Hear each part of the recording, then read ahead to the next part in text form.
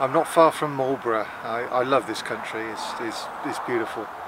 Not far from Marlborough. I'm within the boundary of one of the boundaries of the Savernake forest, the medieval forest, the royal forest, and also on the boundary of the early medieval anglo-saxon charter of Little Bedwyn. And I'm at Knoll House, Knoll Farm, which was in around about 1290, I think, was La Knolle, and also Knolle juxta Chisbury, which is we're going to do Chisbury. Hopefully we'll get there in the end. It should be about a 6-mile walk today, and I'm going to be combining those two charters, the perambulation, the forest perambulation, and the Anglo-Saxon charter, to see if there's some sort of insight it can give us about the landscape today, plus the insight of using my own eyes in the landscape today, and we'll see how we get on.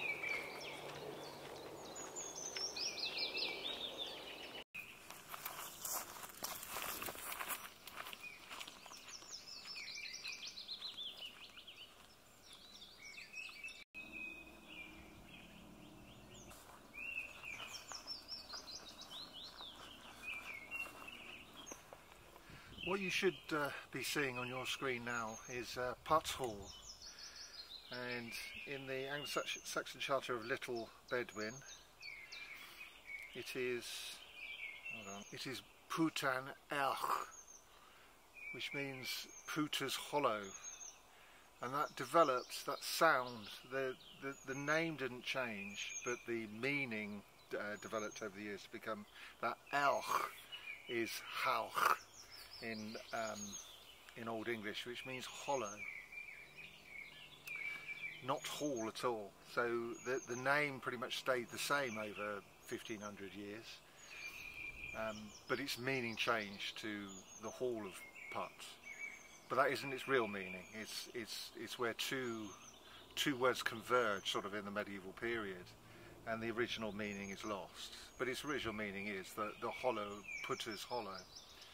Putar's Hollow. And interestingly, next to that farm is a village called Henset, and that is a dead village. It's a medieval village that died out. It's just lumps in the ground now. But it's the English Place Name Society can't think of a meaning for Henset, or the name Henset, because they don't know where Henset is, and we do know where Henset is. It's on the OS map, next to Hen's Wood, so it's pretty much confirmed. So I'm going to give it a go. Try to translate what Henset might be. So hen is wild bird or male cock bird, and set is the dwellers. So Henset is the dwellers where the wild birds are. That's one interpretation. I'm sure there's others, but that's I'll go with that. Considering the English Place Name Society has abdicated its responsibility with this one, I'm going to go with it.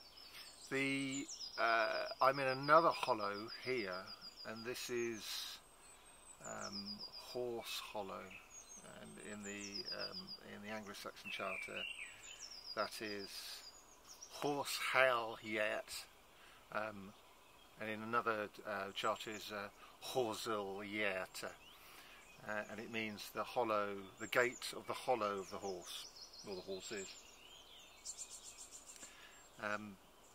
That actual mark, that landmark, is about a mile or so that direction, but here we have Horse Hall Hill. And there is a hill that you can take all the way to that last landmark. So we can't necessarily say that this hollow here, this valley, well, a hollow is like a nook. It's a small valley. It's a nook where you can get in there and be, you know, all have privacy and quietness. This is much more like a dene, but it's so what you might have had is a hill named after the Horse Hollow, a mile down there, and then the hill named after it, and then it was seen that that hill extended down here, and they named this farm here as Horse Hall Hill, which is another nice remnant of an early medieval name.